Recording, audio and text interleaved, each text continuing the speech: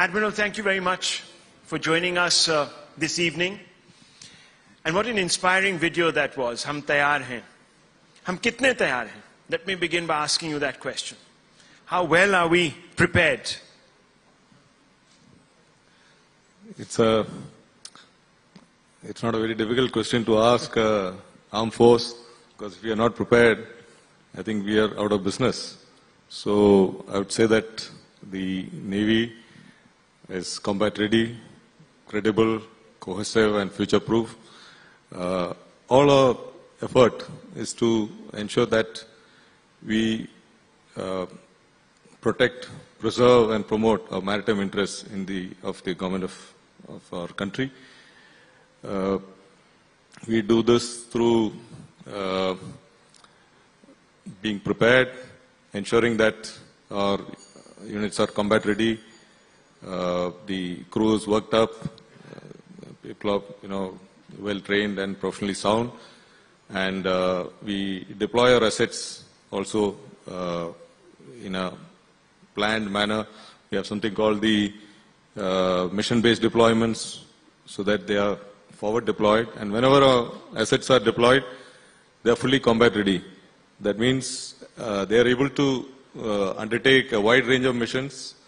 Normally, the roles cover 4 different aspects, that is combat, diplomatic role, constabulary role and benign role, that's in case of any HADR requirements or non-combatant evacuation operations, etc., or low-end tasks like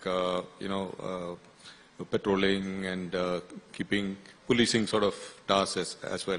So whenever we deploy a ship or any asset, it is fully capable of meeting the entire spectrum of operations. So that they are present in the forward locations, and they are able to respond with alacrity to any challenge which emerges. So in our region, we hope to be a first responder whenever there is a challenge. An example I would say is the recent evacuation of Indian nationals from Port Sudan. Our ships were there,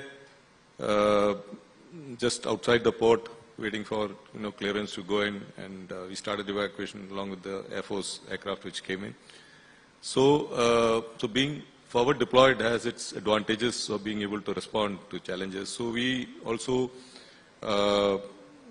try to be the preferred security partner of the nations in the region, in the Indian Ocean region. So whenever there's a crisis, we are able to come to their help, provide assistance. The recent cyclone which happened in Myanmar, we were able to send 4 ships with relief equipment, Cyclone Mocha. So that speaks of the level of preparedness that we ensure on a daily basis. Well, that's fantastic. Let's talk a little bit about the Agnipath scheme. I began talking about that also with the Air Chief, who was here just a few moments ago. It's coming up to a year now. Admiral, in August 2022, the Indian Navy received 9.55 lakh applications under the scheme. Also, very importantly, 82,200 women aspirants applied to it. What is your assessment of the progress? And what is the aim, really, of the force with these Agniveers? I don't know whether you're aware, but I'm one of the few officers who've been involved with this Agniveer scheme right from the time people thought about the scheme. This I would say way back in 2020, when I was the Vice Chief of Defence Staff with General Rawat. So that is the time this Agnipath scheme was being thought of at the very basic stages, and it went through various iterations, a lot of discussions with the services. There were naysayers, some were for it, against it, and so on.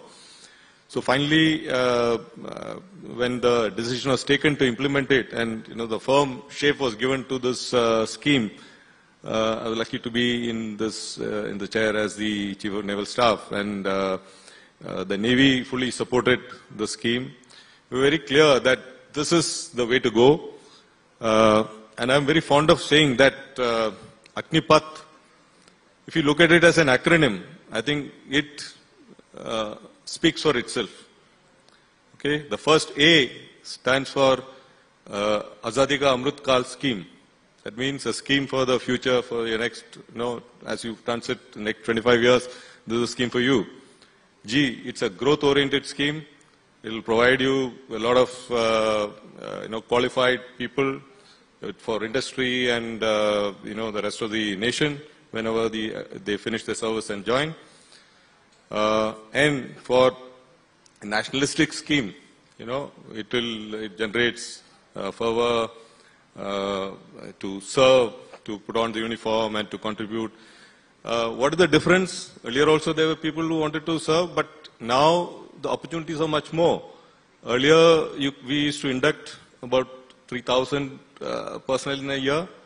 Now as we progress, we will be able to take almost 3 times, 3.5 to 4 times the number every year. So there are opportunities for more people to serve, maybe for shorter durations. So that is the nationalistic and nation building part of it. And I would say in Agni that is for greater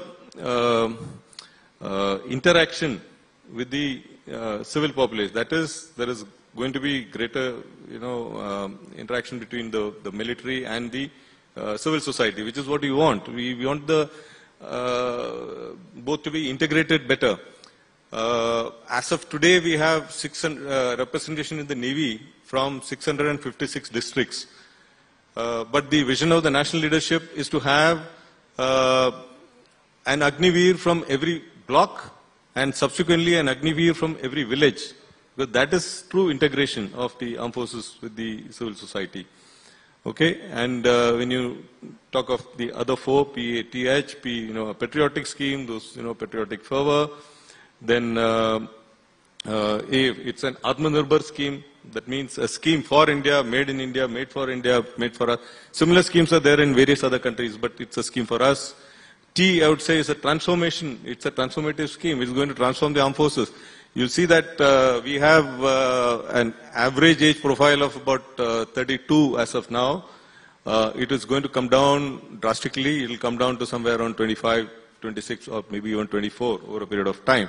So it's a transformative scheme. And the last H, I would say, is it's a harnessing of the human resources of a country where we are enjoying the youth dividend, and therefore it's an opportunity for us to harness the more tech savvy youngsters, and it's a win-win, I would say, for both for the armed forces as well as for the nation. Well, that's interesting. I never heard that you could sort of spin this into an acronym and then elaborate on it. That's a nice way of sort of putting it out there. But several questions have been raised on this scheme, and I think you're quite aware of some of the concerns. How do you address these concerns that battle readiness will be sort of found wanting, military bond, among other things, because sort of, forces are coming in, forces are going out? How do you build a cohesive unit, a cohesive fighting force? Yeah, these were questions which have been raised over a period of time. I mean, I've been hearing it from the time we have voiced our support for the scheme and how to take it forward. But I think most of it is misplaced and I would say misinformed. Firstly, there is really no change in the training. There were apprehensions that the training is going to be cut down and the people will be ill-trained and all that. I think that's just, it's a figment of imagination, I would say. Even before this scheme, any trainee who joins the armed forces, he goes through a basic recruit training. And the recruit training varies in the services between 16 weeks to 18 weeks, maybe, 19, 20 weeks. All that has happened in this case is to reduce it marginally by a couple of weeks. And how do you ensure that the training quality doesn't suffer through more, to better training processes, through, greater involvement, use of simulators, and cutting down certain subjects which have probably outgrown their utility and so on. And after the recruit training, they go on for professional training. The professional training is for another about 4 to 5 months, depending upon the trade that he takes up, whether he's a mechanician, electrician, or whether he's a gunnery rating or anti-submarine warfare rating, etc. So they go for training, which now hardly any change has been brought in that. Now, after this first, I would say, recruit training as well as the professional training, there is no other training which is given even today till that sailor completes about 6 years of service. So, by the time we talk of the next level of training, he's already crossed the, the 4-year mark. So, whoever is being retained, we are going to continue the training. So, that is as far as the training part is concerned. There has been a lot of issues raised about, cohesion within the unit. But let me tell you, in the Navy, we serve in different ships. It's not that we remain on the same ship for years together. So we serve on a ship for, a year or 2 years at best, and then we move on to another ship. There is no, and that is a pattern which is followed in all navies. So there is no question of, any lack of cohesion. I would say there are two aspects to cohesion. When you talk of social cohesion, when you talk of task cohesion. Social cohesion perhaps may require, being together for a certain amount of time, etc. But when you talk of task cohesion, it is the type of work you do, the involvement of the team, how much of, difficulty, hardships that you face together, what are the challenges, and the sense of, belongingness that comes in. So, in a ship, the moment you join, you're part of the team, and it is the motivation that comes in along with that. So, I've served in so many ships, and we keep shifting from one ship to another. So it doesn't take much time to be part of the team and be cohesive enough. So many of these are just viewed or aired by various people who are not really fully, I would say, informed about the. Do you think they have a motivated interest? Pardon me? Do you think they have a motivated interest to try and continue with the status quo?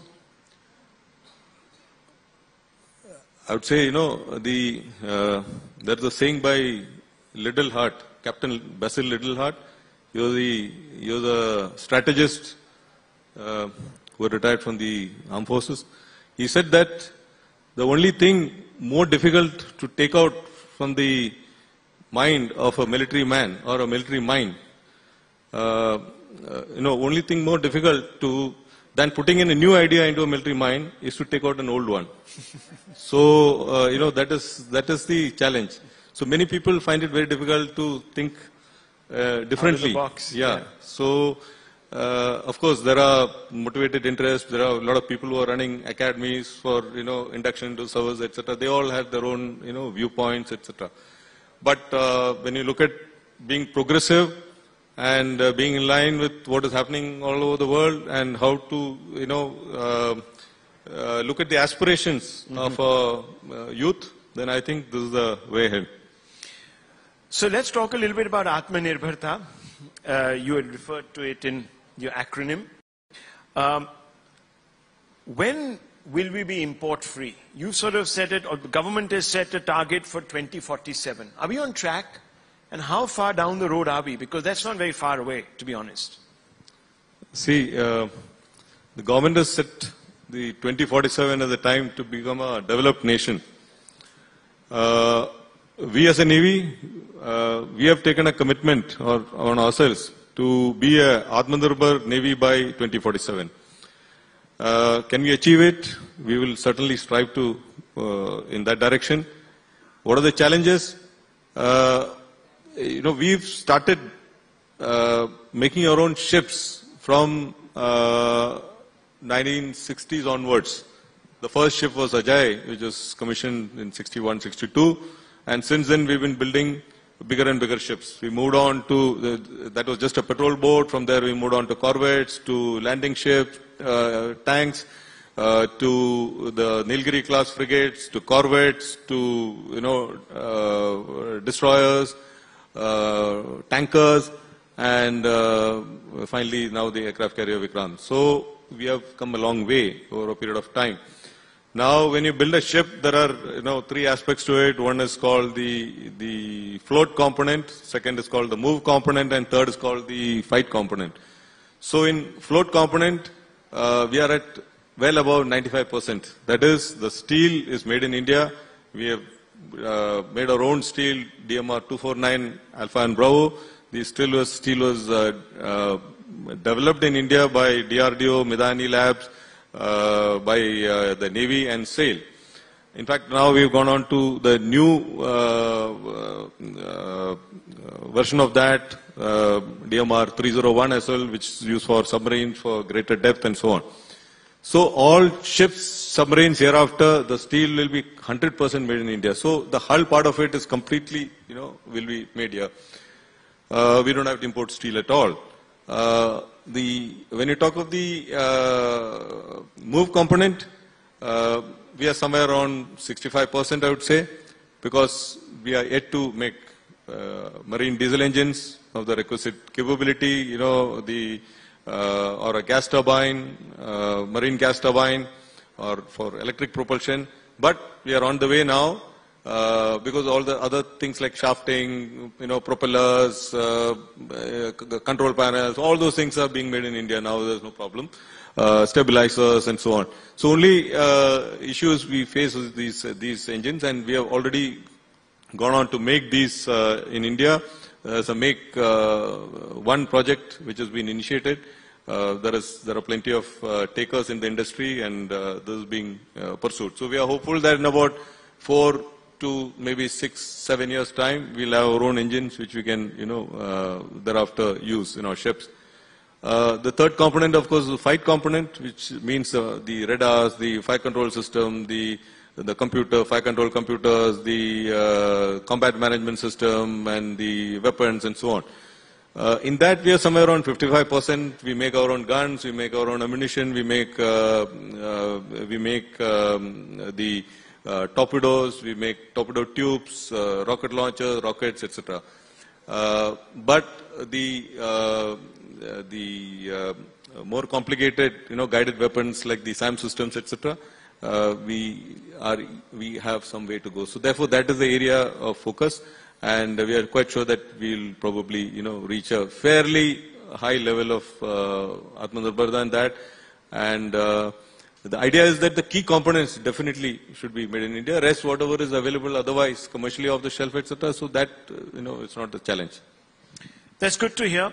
Let's talk a little bit about the Indian Ocean region. And I was just speaking with a colleague of mine, Vinay, just before we came in, and he said that while we are so focused on our western and northern borders, the real challenge now lies perhaps in projecting power into the sea, because that's where perhaps today most of our trade flows in, most of our communication lines are based, etc. And that perhaps is the area that we really need to be fortifying. So in the context of that, I want to talk a little bit about Sagar. In 2015, the Prime Minister unveiled the Sagar policy for enhancing capacities to safeguard land and maritime territories and interests. What are the challenges in this theatre for the Indian Navy to be a net security provider? I would say, this was a term which was used earlier, but we have now moved away from that to a term called the preferred security partner. I would explain as to why we are talking of being a preferred security partner. Because we have to engage with all the countries in the region. There are big countries, small countries, with different levels of capability. Now, all the problems challenges in the maritime domain, they are not unique to any one country. Most of them are transnational. Leave the traditional, state-on-state conflict as one part of it.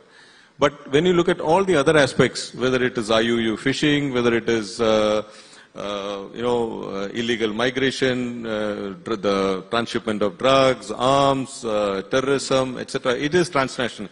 It cannot be solved by any one country alone. You have to, have partnerships. Because the oceans are vast, and you need a continued presence there, and therefore you need to engage with all of them. Some have very limited, resources. So therefore, when you partner with them, we look at 3-4 things. We look at capacity building, capability development, training, exercises, interoperability, and so on. Why do we pursue this regularly? So that we develop trust. Trust is something which cannot be surged overnight. It has to be very patiently built. So with all our countries in the region, you look at the Maldives, Sri Lanka, Seychelles, Mauritius, Comoros, Mozambique, Mombasa, Myanmar, so many of the countries in the region, we engage with all of them, at regular intervals. There are exercises, bilateral exercises, multilateral exercises, maritime partnership, exercises, yes.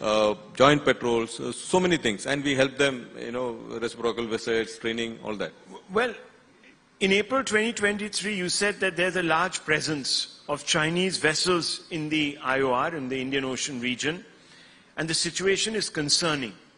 Now, why is it concerning in the immediate? Number one, and how does the Chinese presence create the potential for future conflicts in this region, and what could be the impact? The Indian Ocean has historically had, a presence of extra-regional forces. At any point of time, you have up to 60 extra-regional, units, naval units present here. Since 2008, we have had the presence of the Chinese Navy, which has been here for anti-piracy missions, and since then, also we have the Chinese research vessels, a large number of Chinese fishing boats, and so on. So when we look at it from the point of for Navy, our idea is to ensure that the region at the sea remains safe, secure, and free, open, inclusive, and available for all of us to use and benefit from it. It's a I would say a common. It's a global common. So we have to keep it secure and safe. So as we see the increased presence, we develop our plans, which translates into acquisition of capabilities, whether it is in terms of increased numbers of assets, etc. So the area is kept under surveillance. We have the P8Is, the Sea Guardian, RPAs, and other ships, submarines, etc. We regularly patrol and keep those things. So as our country also grows, now we are already the 5th largest economy. Hopefully by next year we'll become the 4th largest or so.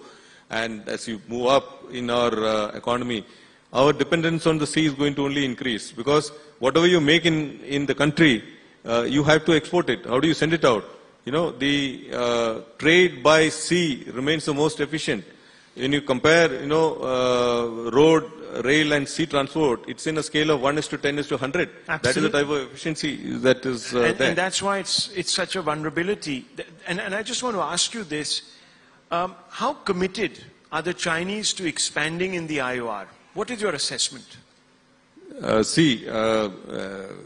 me tell you this. If you remember the words of Mahan, Admiral Mahan, the great naval strategist, what he said is, the need for a navy arises from the need for peaceful shipping and disappears with it.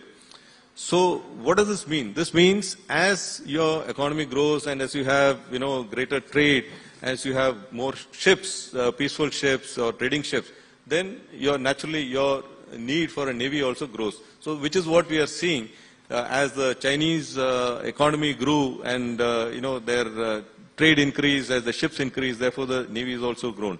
Now, as we move up, into a larger and larger economy, when we cross the, become a 5 trillion economy and, grow bigger, you will also find that, our, the maritime forces will need to grow along with it to ensure that our trade or interests which are there in the maritime domain remain safe and secure.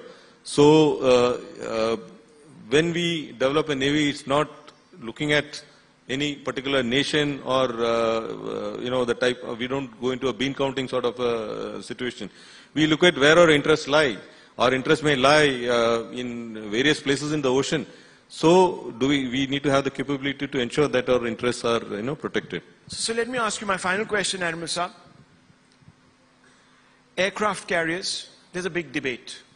How many do you think we need really to secure ourselves, or should we go with the late General's formula, the CDS, who said perhaps our dependability on aircraft carriers is not in tune with our strategic interest? This is a debate which is never ending, because various people have various views on where is an aircraft carrier required or not required. I would only tell you to just look at who all have built aircraft carriers, and China has now already building the 3rd aircraft carrier and looking at more. They had a plan for as many as 10. You look at all the UK, after doing away with aircraft carriers, not gone on to have 2 aircraft carriers. So an aircraft carrier brings with it certain capabilities which nobody else can replicate. Okay, whether it is power projection, whether it is continued air defense. A shore-based aircraft can only give you limited ability of air defense. If you want 24/7 air defense, say 2,000 miles or 3,000 miles away from land, then you have to have an integral, air element which can be born only on a sea. So therefore, the combat capability and the power projection, the sea controllability, so many things which are unique to a carrier cannot be replicated elsewhere. Therefore, it's a question of affordability, how many carriers you need to have. But I'm confident that as the nation becomes, richer and richer and we become a more developed nation, we move on to perhaps the second or the third or the 4th largest economy. Our trade interests and maritime interests will grow, and therefore our, the budgets automatically will, be able to handle the requirements. So we shouldn't put a number on it. You're saying that don't cap it at any number. Absolutely. Go with what you can afford. Absolutely. Thank you. It's been a pleasure, Admiral, speaking to you. And I'm sure that our audience has enjoyed this conversation, because it's given you a certain idea of where we are and where we need to be with regards to projecting our blue water strength. Thank you very much. Thank you, sir.